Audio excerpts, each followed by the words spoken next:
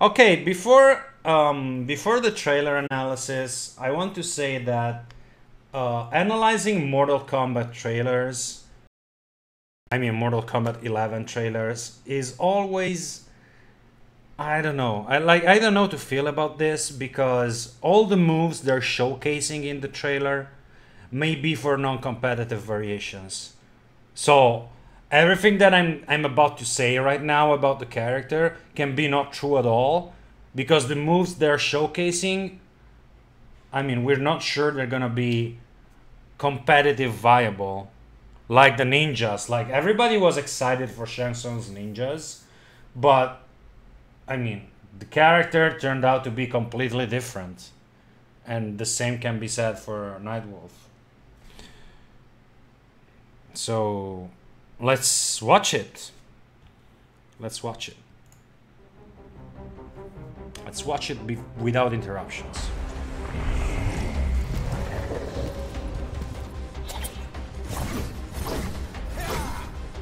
You were with Kano. The job needed fast hands. And they defiled Matokan lands. Fight!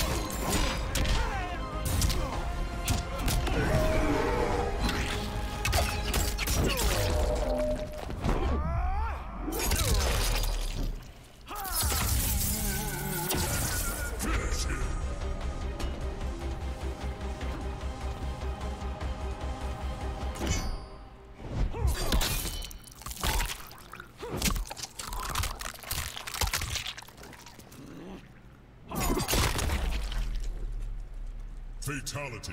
Okay, that fatality looks gross enough. Wins.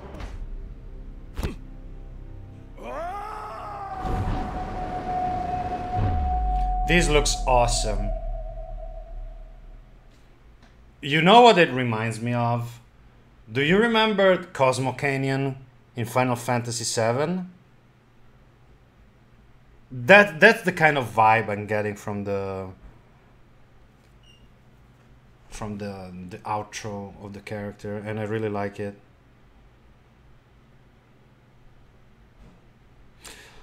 Okay, so let's rewatch it, but this time we're gonna stop the video to talk about some things.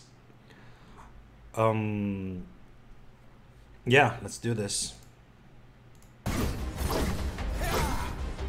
You were with Kano. The job needed fast hands. Okay, so this is some speculation, but since the bear and the wolf are in the intro, I think they're gonna be an integral part of the character's gameplay. So we may get the two forms in the competitive variations, just because the two spirit animals are in the intro. So it's like they're saying it's part of the character. What I didn't see, like in short, is no good advancing mids, man. But I'm gonna talk about it. And they defiled Matokan lands. Fight! Okay, so this is the first attack we have. It's most likely an overhead, and it's a mid for sure. It's not gonna be a high. It's super slow. Like nobody's gonna get hit by this if it's used as a mix-up tool. And if we're using it as a mid, an advancing mid is extremely slow, man. Reminds me of Kodokan's forward too. So I don't know. If this is his only advancing mid, I don't know, man. Okay, he has a projectile. It looks pretty good. Okay, this is the first important thing, the bear form. I still don't really understand what the forms are about. I surely hope they are in the final, like they are competitive, because it adds so much depth to the character, but we don't know. We have no way to know. It's always good to have a projectile you can hold on. We know already because Cassie does it and it's extremely effective. Because you can like fake out a projectile, the opponent jumps, and when he's going down you can just hit him. So it's always good to have, and it looks pretty fast. So the bear gives armor on activation, but as you can see he keeps glowing, so it means that once you activate it you enter a stance that may change the properties of some of your moves, or maybe even add new strings, who knows. See, he keeps having it. Maybe this is the crashing blow you get from the bear stance, for what we know. Okay, this move looks pretty good. Look. We don't see the full animation, but this move looks extremely good.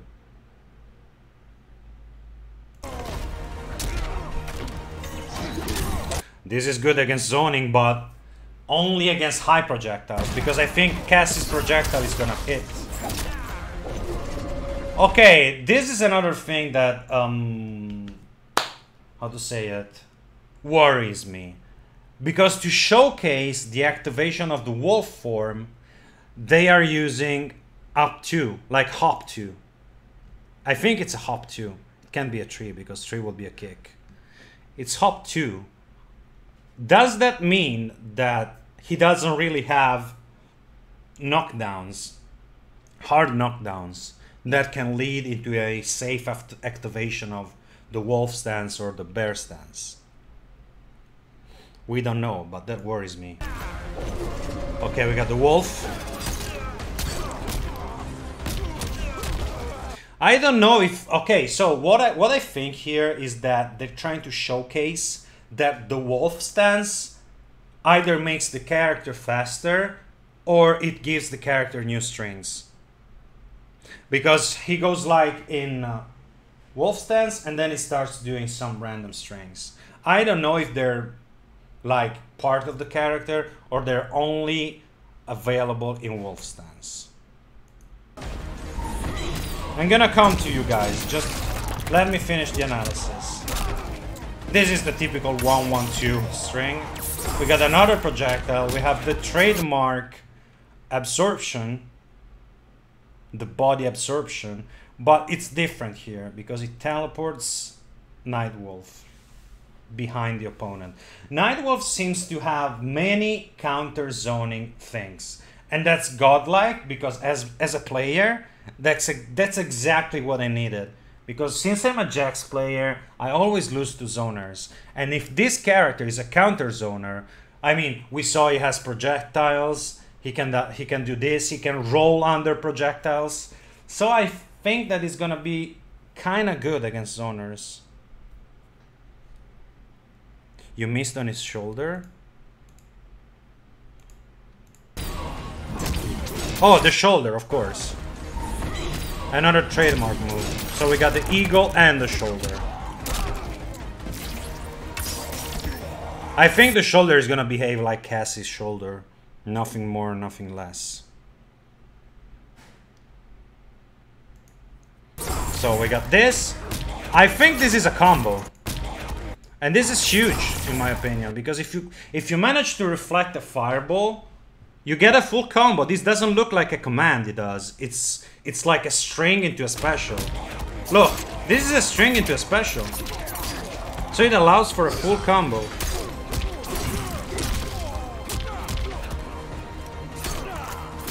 Okay, we got... I mean, this is a regular ender. We don't know what comes after this. I mean, look at this. He meter burns, and then I don't know if he gets a follow-up. I don't think so. I don't think so. So we see a regular string.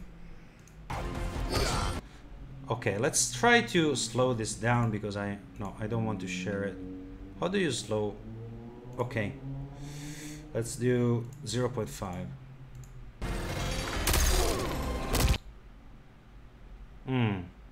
So this is his launcher. So he has a launcher.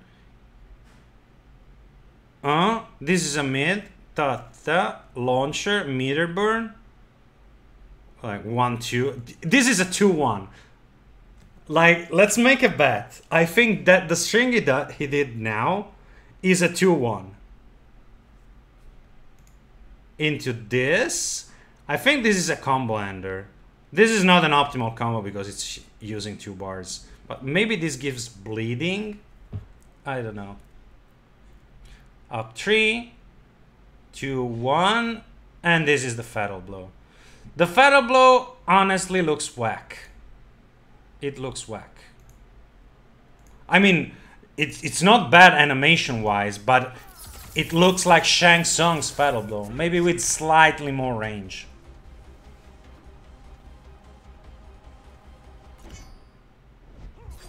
It's not a long-range fatal blow, and that's already a minus. And it doesn't look like it has good range. I think it's even worse than Devora's fatal blow. Let's watch it again. The fatal blow is underwhelming. No, it's very bad. I don't know the Two Spirit Animals hitbox, but it looks pretty much like Shang Tsung's fatal blow.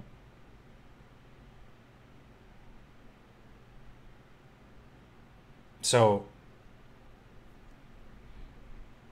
I mean, the fatality, if you want to watch it again, I guess. It doesn't look like a good fatal blow. Overall, the character doesn't look too strong. I mean, it's speculation at this point. I mean, he may have a godlike advancing mid-string that wasn't showcased in this trailer. But for what I saw here, for what I'm seeing here, he looks a little bit stubby. Like mid-screen. He doesn't look like he has fast strings. He looks pretty much like Kotal Khan, with the exception that it's gonna be extremely hard to zone him. I mean, I don't know how the variations will be, but I mean, let's look at it again. So these are the stances. This is the grab. So he has a grab crushing blow, and that's very important. That's very important. In this game, having a grab crushing blow automatically makes the character a little better.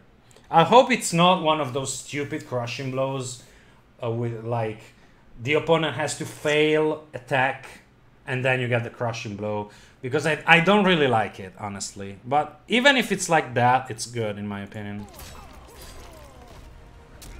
Okay, so he has this move.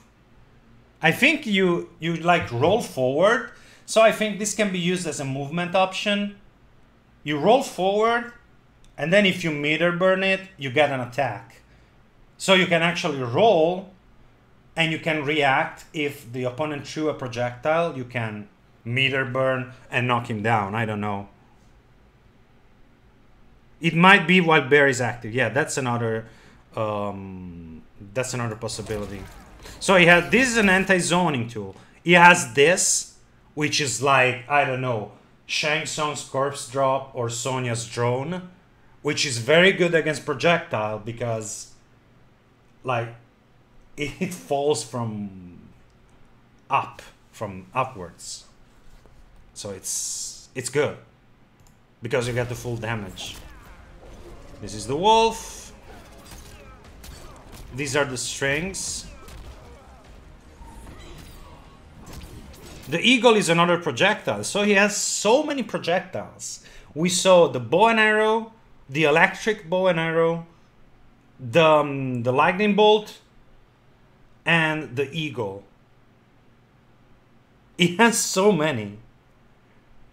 And we already saw the roll, and we saw the reflect, which we're gonna see here.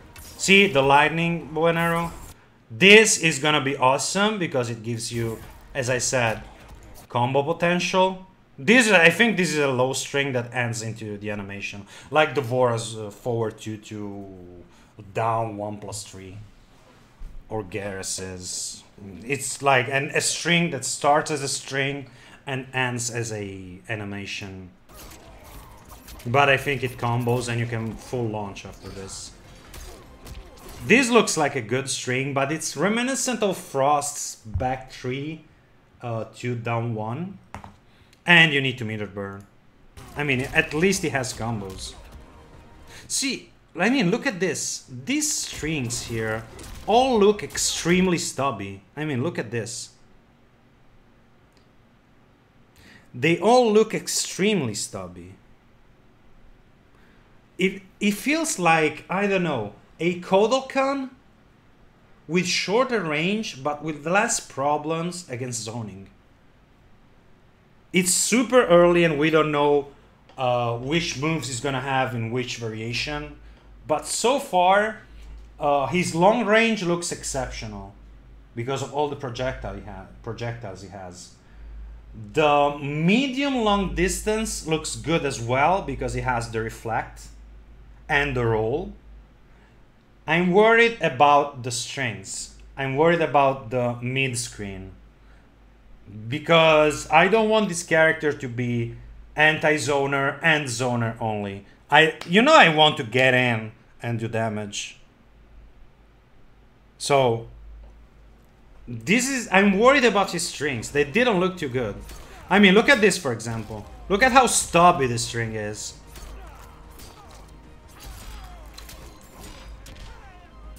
And yeah, I think that's it. See, this is the string. I think it's his 2-1, as I said. And I don't know about it. I think it's a string that ends in a grab. I mean, attackable grab. And, sorry, a blockable grab. Yeah, see, this is like... These strings are getting more and more common in MK11. Like, you do 2-1, and then, I don't know, 1+3 or down 1+3. So many characters have that. And yeah, I think this is my opinion about the character. This is my opinion. So he looks like a good character, like on the long distance, and on the medium to long distance. I'm worried about his mid-screen abilities. He has some tools, but he doesn't have any advancing mids. I mean, imagine playing with those stubby strings against like Cassie or Sonya or things like that. So yeah, I mean, it's not much. The trailer is just 1 minute long. And as I said, we still don't know what moves are going to be in what variation and if they're going to be viable at all. But, I mean, this is my opinion on the character. So I'm waiting to know your take on the character. Okay. Later, if there are mods in the chat, if they want to highlight this so I can put it on YouTube, and the people that weren't here when it started and want to know my opinion, they can just watch the YouTube video and be happy. Okay, let's go to the chat now. Sorry for ignoring you, but this was for YouTube. So I couldn't interrupt myself. Come hai imparato così bene l'inglese? Autodidatta, caro. L'ho imparato apposta per streamare. What if the parry is only custom? We don't know. I don't think I see what you see. We can speak about it. I mean, that's the beauty of speculating. He's not going to take the throw away from Son. The throne away from Son. Yeah, I don't think this character is top tier.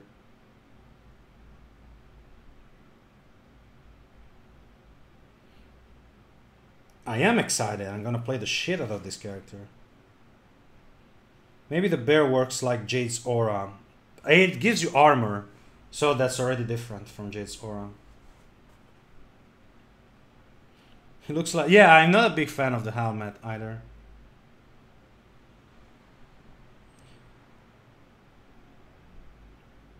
No, I don't care. I mean, what if he ain't top tier? I don't give a shit. As you know, I don't give a shit. Man, I am a Devora player. What do you think? What do you think I care about top tiers and low tiers?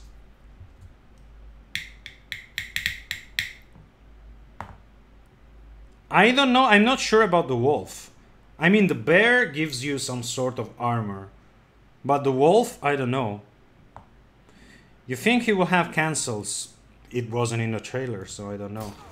Okay, let me look at the... August 13th. Oh, it's him. Classic arcade fighter. Nice. So we also have a new Jax skin.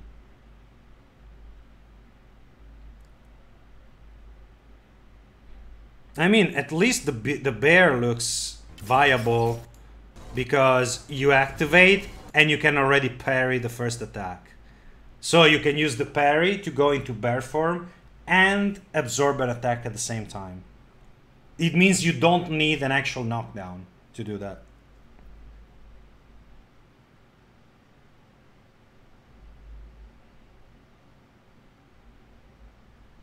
Yeah, that's a meter burn.